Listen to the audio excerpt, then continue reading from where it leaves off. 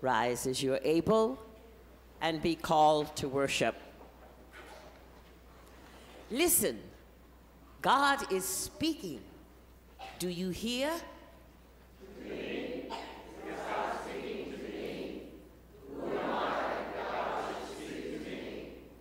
Does a parent speak to a child? Aren't you the children of God? We are children of God. Speak, O Lord, we will listen. This is the day that the Lord has made. We shall rejoice and give thanks in it. Please greet one another as the children come forward.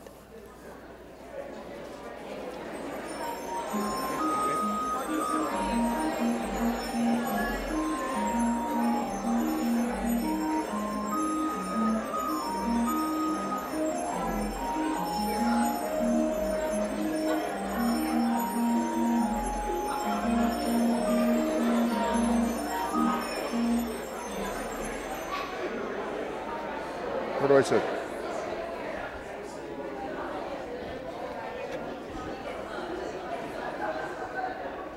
Thank you. Where should we sit? You should sit right here. Sammy will slide over a little bit. And then where can Katie sit now? Where can I? Well, Sammy can slide over a little bit more.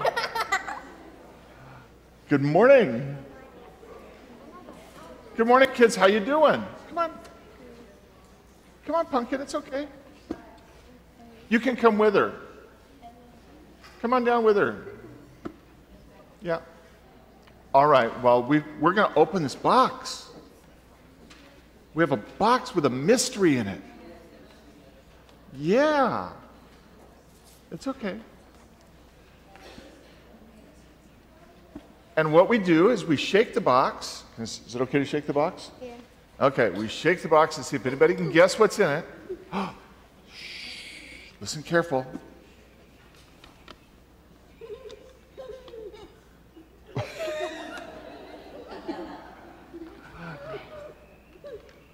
It doesn't make much noise.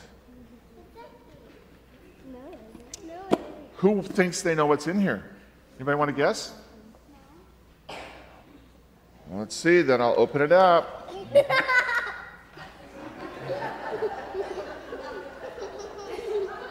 The anticipation is amazing. Ready? It's right here. Oh, it's up here. It's not nearly that funny. It's a purple letter O, right? It's a rubber band. Oh, it's a rubber band. It's a rubber band. Well, it's not just a rubber band. This has got fabric around it. That makes it rubber band. That makes it rubber. There's a rubber band inside the fabric, actually. Yeah? Maybe? So it's rubbery. What do you use this for? My hair. Your hair. So this is a hairband. You have one back here, don't you? Let's see everybody. Turn around so everybody see. Purple. See, there's another purple one. Yeah, and your hair looks very pretty this morning, by the way. So we can use this rubber band.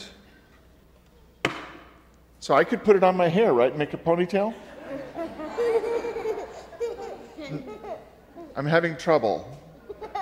Your hair's too short. My hair's too short. You can put Or it too gone, one or the other. Yeah, I could do it on my beard. No, that's not going to look good. How about you put it on your beard? I put it on my ear. How's that?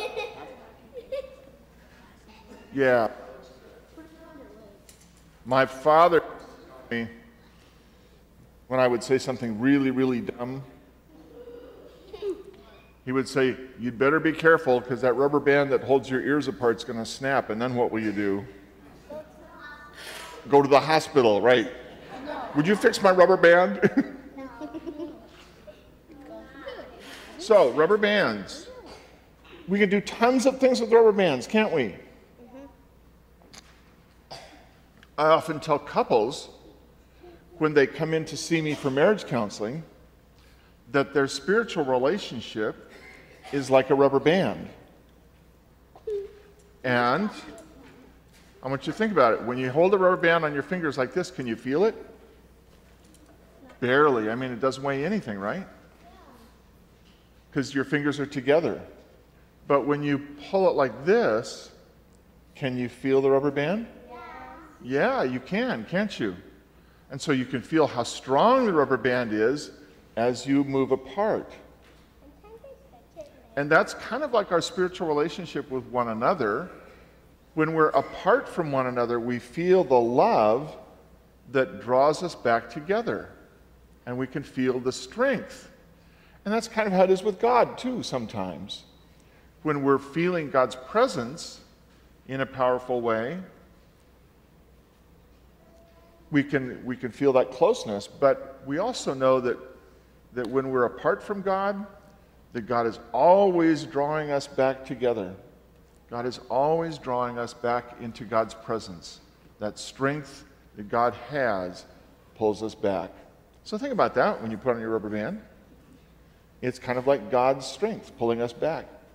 Should we say a little prayer? Fold your hands. Say, thank you, God, for always pulling me back to you. Help me, Lord, to feel your love. And help me, God, to love other people like Jesus loves me. Amen. Now, today, children, we're going to go down to the fireside room for Sunday school, and then we'll be coming back for communion so parents can pick up your kids back here. They'll be in to join you for communion later in the service, okay? All righty, you guys have a good time at school. And we will stand and sing our hymn.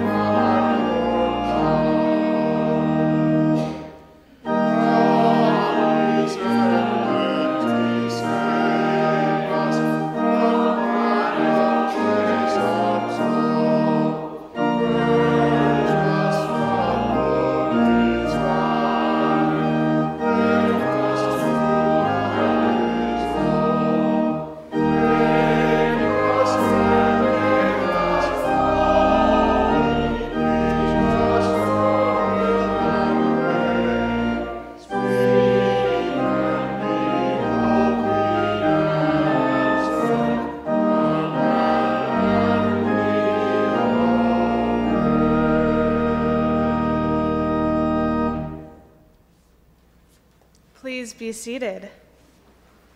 Good morning. Welcome to Northridge United Methodist Church. My name is Allegra Wilson, and I'm the Director of Communications and Young Adults here at NUMC. Please take a moment to register your attendance in the red booklets at the end of every pew. We love knowing you're here. This Wednesday, join us for spaghetti at Soul Food Cafe at 6 p.m. in the Fellowship Hall. It's going to be wonderful as 6 p.m. here in the sanctuary with the music of Janice Anderson on vocals, so make sure not to miss that. Eat Out Monday will be at Maria's Italian Kitchen just down the street next Monday, and make sure to take a flyer with you.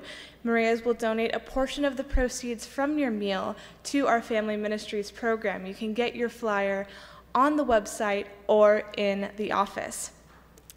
Sign up now for an appointment at the Red Cross Blood Drive next Monday between 1 and 7 p.m. You can help save a life. The Polynesian Luau is around the corner on August 16th at 6 p.m. Get your tickets now and join us for an amazing evening of dance, food, and fun. You can get your tickets in the office. That's it from me.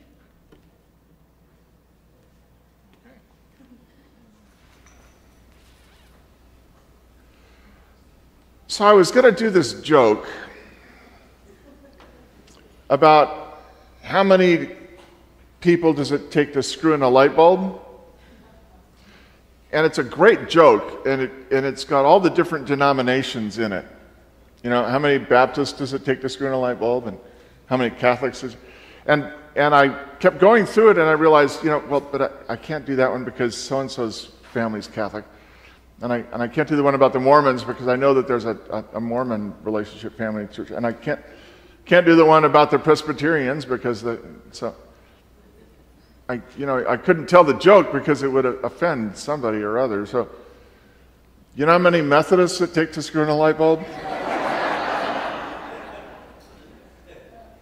We're not sure. The General Conference hasn't issued a statement. But they're meeting in 2016 and it's on the docket, so we'll find out.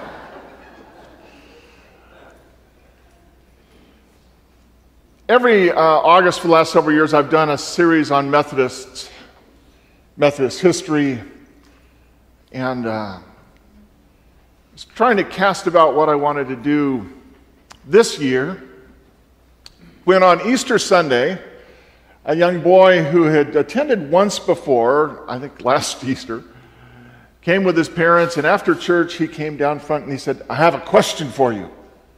I said, "Sure." He said, "Why do you have a microscope on your door?" And I said, "Well, let me tell you." So we walked back to the door, and we looked at the microscope. How many of you have seen the microscope on the door? How many of you have no idea what I'm talking about? Good.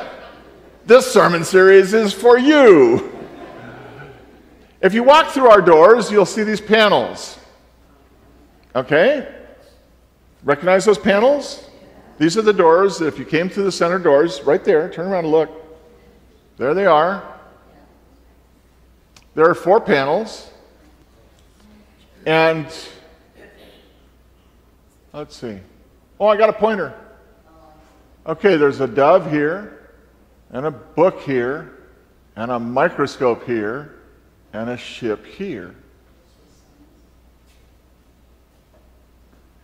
You walk through these doors every Sunday. Do you know what these symbols mean? Well, stick around. For the next 4 weeks, I'm going to tell you. This week, we're going to talk about experience. And experience is the one that looks like a dove. Okay? Because the experience of God is often referred to in the Bible as a descending dove. When Jesus is baptized, the Holy Spirit descends on Jesus in the form of a dove. Dove symbolizes the peaceful presence of God coming into our lives. And so that's why in that panel we have a dove. These 4 things are what we call the Wesleyan quadrilateral, named after John Wesley. And there are 4 things that we are invited to do as we create our theology. Methodist theology is unlike any other denomination you'll find in that we don't have any dogma. It's not like the Roman Catholics who've got a pope that tells you how to think. It's not like the Calvinists. It's not like anybody else. Wesley said, I want a people who think. And so Methodists are encouraged to think and do their own theology. So everybody's theology is going to be a little bit different, and it's going to be a little bit different especially because of experience. But the four things are experience, tradition, reason, and Scripture. And Scripture is obviously the biggest one. I tell people it's not like a four-legged chair. It's more like a bar stool with a really big center leg and then three stabilizing legs that go around the outside. That big center is Scripture. And the three stabilizing legs that hold up and stabilize the stool are tradition, experience, and reason. So today I want to talk about Wesleyan quadrilateral experience. Now, all of us experience God in a different way, because all of us have traveled a different route to get here. We've grown up in different places, we had different parents, we had different schools, fell in love with different people. We've traveled different roads. And God travels with us on those roads. And the relationship we have with God is going to be different, because as God speaks to us in the midst of those travels, our experience of God will relate as much to the travels as to the nature of God. And so our experience is a key ingredient. And the best way for me to talk about experience is to talk about this man. Who knows who this is? Nobody? Okay, I'll give you another clue. Who knows who this is? He's an organist. Albert Schweitzer. You probably know him in this way. Albert Schweitzer was one of the most amazing men of the last century. He was a brilliant theologian, a brilliant organist, but then he decided that God had a call on his life. He gave up all of that, went back to medical school, and gave his life to being a missionary in Africa. 200 miles from anything remotely looking like civilization, he set up a hospital for the poorest of the poor and served there the rest of his life. Why? Because God called him. God called him. His personal experience of God was that he wasn't just to sit at a keyboard and play glorious music. He wasn't just to sit at his desk and write great theology. God called him to be a servant. Now, back in the days when he was a great theologian, he wrote an incredible book, The Quest of the Historical Jesus. How many of you have read this book? Anybody? If you have not, you might want to write this down. This is still, I'm sure you can find a copy in the library. It might even be online. The Quest of the Historical Jesus is Schweitzer trying to unpack all those scriptures and make sense of it in a way that talks about who Jesus really is. How do we find out who he really is from Scripture? And then Schweitzer discovered you can't. Jesus isn't just in Scripture. And so he wrote his book, but he also wrote this paragraph. And the reason I'm using the screen today is because I want you to read with me. We're going to read through this paragraph bit by bit. So would you read with me the words on the screen? He comes to us as one unknown, without a name. As of old by the lakeside, he came to those men who knew him not. He comes to us. Jesus comes to us. And just like the men on the road to Emmaus who did know him, in his lifetime they knew him, and yet on the road to Emmaus, they don't know him. They have no clue. And as they walk, he gives them clues, clue after clue after clue. He describes himself. He describes the Old Testament prophecies that talked about him. He describes himself in a way that they should get it, and yet they don't. Or the men by the lakeside. Who are the men by the lakeside? Those 4 fishermen, Peter, Andrew, James, and John, that Jesus walks up to as they're mending their nets on the seashore and says, "Follow me." And they drop their nets and follow him, because they think that there's a different life to be had following Jesus than just pulling in nets and catching fish. Jesus speaks to us every day. The question is, are we listening? Are we aware? Jesus comes to us as a stranger. Sometimes in the midst of your life you've felt an urging. You've heard a voice in the back of your head. You've seen an event where you felt the power and presence of the holy. You've stood watching something and your skin is tingled. Your eyes have watered. You have felt the presence of the holy. And you probably didn't say to yourself, Jesus is touching me. You probably just said, wow. And sometimes that's enough. But I invite you to recognize that in those moments of wow, part of what's happening is that God is with you. You are being touched. You are being spoken to. You are being blessed by the presence of the holy. Jesus is holding your hand, guiding you, speaking to you. God comes to all of us. And we don't recognize him in the beginning. Read with me.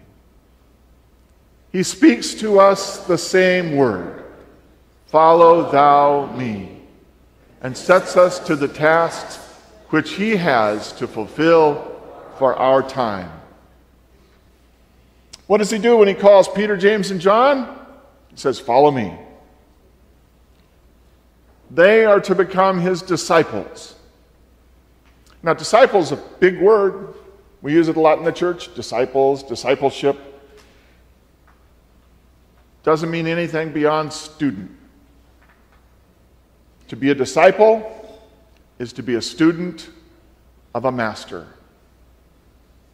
Jesus calls us and says, "Follow me." And his intent is that we are his students. In effect, he is the master of a trade that we need to learn. And when we learn a trade, we've got a lot to learn, right? How many of you take on new things, like to learn new trades, new hobbies, new gardening? Linda's trying to figure out how to raise orchids, She's really, really good with African violets. But orchids are a mystery. Whole new thing to learn. We become disciples and students And when you become a student, you go into it knowing that you don't know it all. You go into it knowing that this is somebody who has knowledge you don't have. One of the problems for the church, I think, is we like to think that we do. It's embarrassing for us to admit we don't know. The biggest stumbling block for people to go to Bible study is that they don't know their Bibles.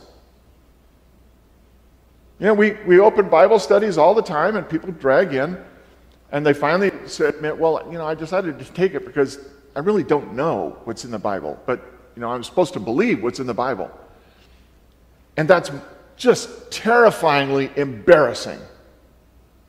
And yet, most people I know who sit in pews have never read their Bibles, and outside of the scriptures that we read on Sunday morning, which are just snippets, we really have no idea what the whole thing says. And it's quite a volume. But here is Jesus. He's not only going to teach them the scriptures and interpret them to them, he's going to teach them how to live. He's going to teach them how to be in ministry. He sends them out at different points. He sends them out as 12 to preach the word and to heal and touch. He sends out 72 at one point. He says, I'm going to send out an even bigger group. Why? Because they've been at his knee long enough that they're now able to go out and do some of what he's been doing. Preach and heal and touch people and teach people about God. And so they go. And after he is crucified and after he has left the 12, which becomes 11, which becomes 12, they go out into the world and they do amazing things because they were students once and now they are the teachers. So Jesus calls us. And those who respond are those who are willing to admit, I need to know this. I really need to know this. It's something that's important. I need to be a disciple of Jesus Christ and learn what he has to teach me. Read with me. He commands, and to those who obey him, whether they be wise or simple, he will reveal himself in the toils, the conflicts, the sufferings which they shall pass through in his fellowship. That's quite a sentence. We'd like to think that if we become disciples of Jesus Christ, our life will just get really, really good. It'll get really, really easy. There won't be any burdens. There won't be any difficulties. There won't be any toil. We'll just accept Jesus Christ and we'll just kind of march on the golden road to heaven. Jesus never promises that. In fact, when he talks to his disciples in the later chapters of John, he tells them, let me tell you what it's going to be like after I'm gone. And he does not paint a pretty picture. If you're going to be my disciples, you're going to be as abused as I was. Look at all the ways that the scribes and Pharisees have abused me in my ministry. You think it's going to be easy for you? No, it's going to be hard for you. It's going to be harder for you than it was for me. But I will be with you. As you go, I will be with you. And that is how we learn about the nature and the presence of God in the midst of our toils, in the midst of our trials, in the midst of our troubles. God speaks to us and guides us through them, and we prevail against them. We overcome them because the power of Jesus Christ is in us and alongside of us. And we are in his fellowship. Keep that in mind. When the troubles come in your life, that Jesus is in your fellowship and he is with you. And he will never abandon you.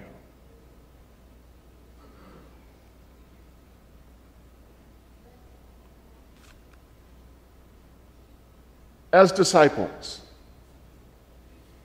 I often think about disciples who are in an art gallery. Disciples of a guy who throws pots. You ever watch a disciple of a potter? Oh, it's a sad thing. How many pots fail? How much clay gets ground up again? How many times does the master come and say, that won't work? And the disciple just feels like a complete idiot, but doesn't quit. Okay, I did something, it failed, I'm going to learn from it. Teach me how to do it better next time, Lord. And the master teaches. And so we fail, and we struggle, and we learn a new thing, and we do it better the next time. The thing that drives me crazy about the political process in America is that we expect our politicians to be perfect. Think about that for a second. Anybody here expect their politicians to be perfect? Severely flawed people. I mean, if you're running for office, you're just psychologically suspect from the beginning. But the press takes them apart when they discover they've got skeletons in their closet, they've made mistakes in their past. I'm just waiting for some politician someday to stand up and say, well, I was growing up. I made mistakes. Gosh, I made lots of them. Would you like a list? Here, I've got a bigger list over here. And I learned from them. You're not electing the person I was 10, 15, 20 years ago. You're electing me today. And I guarantee it, I'm human today. And there it is. I'm going to do the best I can. You'll help me. We'll move forward together. They don't say that. They try to act like they're perfect. And so we far too often try to act like we're perfect, project this image that we've got it all together, that we're perfect. Dear friends, don't try to be perfect. Try to be disciples. When you throw a bad pot, break it. Start a new one. When you make a failure, march on. When you're going through difficult times, keep walking. Like Winston Churchill said, when you're marching through hell, keep marching. Read with me. And as an ineffable mystery, they shall learn in their own experience who he is. Schweitzer wasn't a Methodist, but that sentence in a crux is how experience touches Methodist theology. We each learn in our own experience who Jesus is in our lives. And so Methodists are a tremendously broad and diverse group because we have all traveled different routes. You've heard me say before, Dick Cheney and Hillary Rodham Clinton are Methodists. They could be sitting in the same pew next to each other and be proud of being Methodists, even though they are not in agreement about a whole lot of other stuff. But as Methodists, they understand all of our experience and all of our thought process are going to be different, and that's part of the beauty of God's creation and the beauty of who we are as Methodists. We embrace our differences and we say, look at how great God is to create all of these different people with all of these different thoughts and walk with all of these different people on all of their different experiences and not have to make them the same. And so we're different and proud of it. We learn in our own experience who he is. This man really didn't intend to start a church, but John Wesley had his own personal experience. Wesley started what we call the Methodist movement, which became, after the Revolution, the Methodist Church in America. Wesley was a notable failure at just about everything he tried outside of college until one day he went to a Bible study. He had failed in America. He had failed as a local church priest to the point that no one would let him preach in their churches anymore. And then he went to Aldersgate Street. Would you read with me? In the evening, I went very unwillingly to a society in Aldersgate Street, where one was reading Luther's preface to the Epistle to the Romans. About 8:45, while he was describing the change which God works in the heart through faith in Christ, I felt my heart strangely warmed. I felt I did trust in Christ, Christ alone for my salvation, and an assurance was given me that he had taken away my sins, even mine, and saved me from the law of sin and death. We learn through the things we experience. When we make a bad pot, we are forgiven. When we make a bad mistake, we are forgiven. When we fail to be good disciples, we are forgiven. And God loves us still.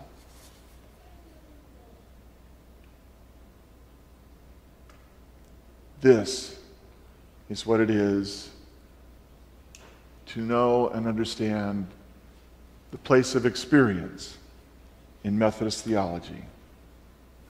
Everyone is invited to encounter the living Christ and come to this table and receive the blessings which God holds open to all. And that's why Methodists have an open table, why we serve communion to the children, why you don't have to be a Methodist to come and receive communion.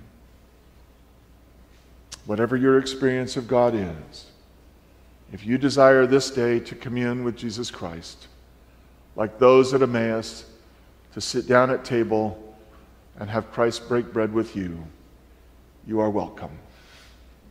And as you come, if you would like to remain for a few moments in prayer, you are invited to kneel at the kneeler and be in prayer. Would the servers please join me at the table?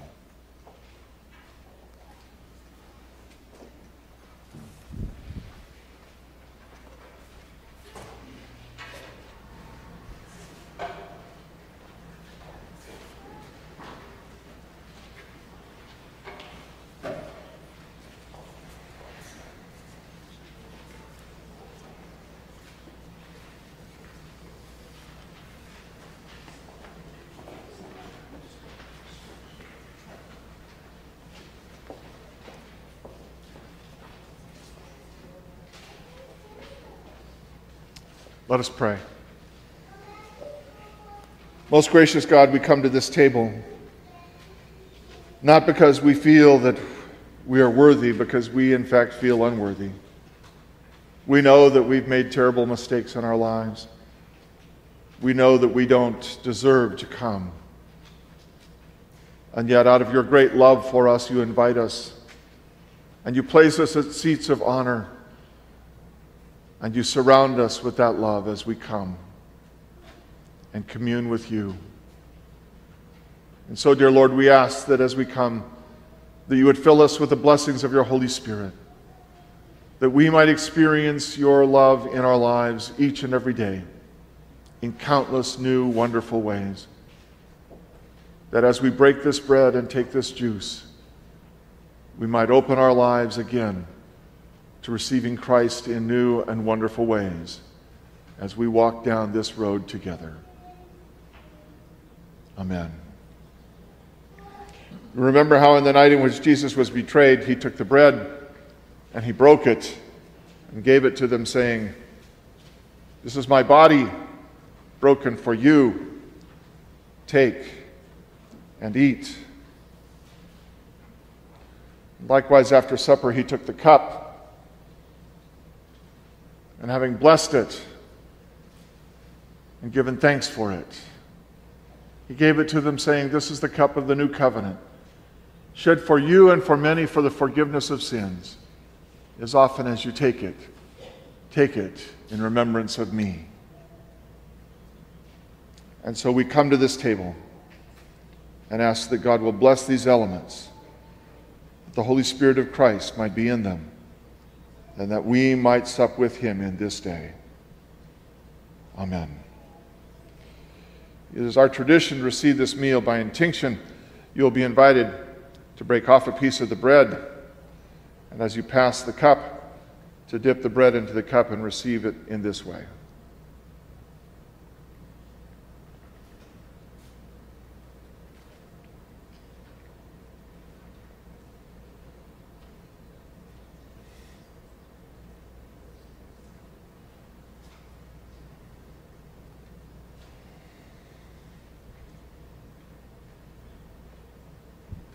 Body of our Lord and Savior Jesus Christ, broken for you, take and eat. The blood of the new covenant shed for you and for many for the forgiveness of sins. As often as you take it in remembrance of him.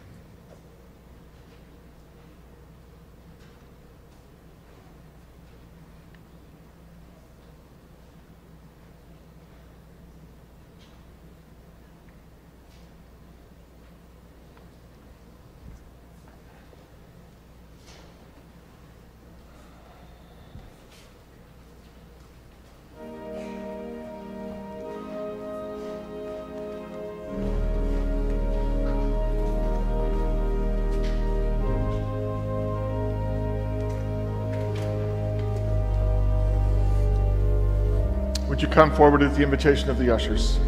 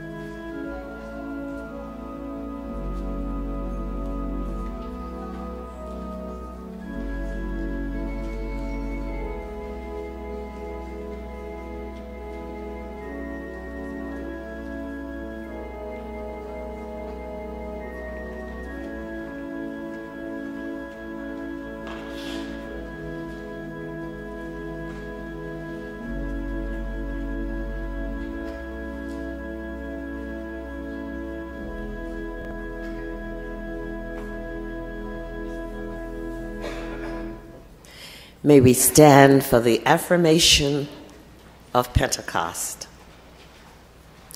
We believe in God, the primary creative force since the world began, who sent Jesus and his Holy Spirit into the world. We believe in Jesus Christ, who lived among us and taught us God's ways, who died our death and rose for our salvation. We believe in the Holy Spirit, the presence and power of Jesus poured out at Pentecost, the unifying tie that binds Christ's church as one. We are the people of God. We are the Northridge United Methodist Church, inviting all people to come into the presence of God, welcoming all people into the Church of Jesus Christ, going forth with a mission to change the world. Amen.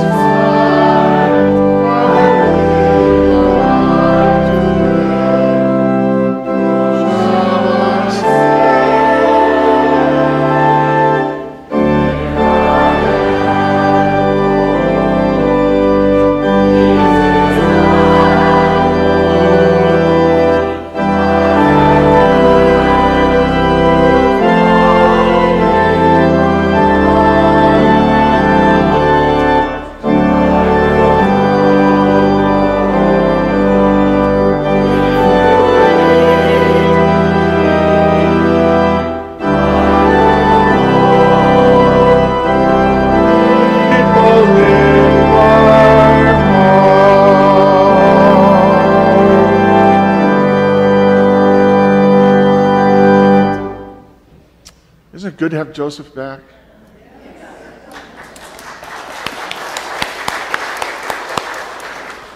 Dear friends, go forth from this place. And as you go, go in the presence of God. Go with your eyes open and your ears hearing, that God may speak to you and show you new things. Go forth into a life in which God will go with you every step. And as you go in the presence of Christ, change the world. Amen and amen.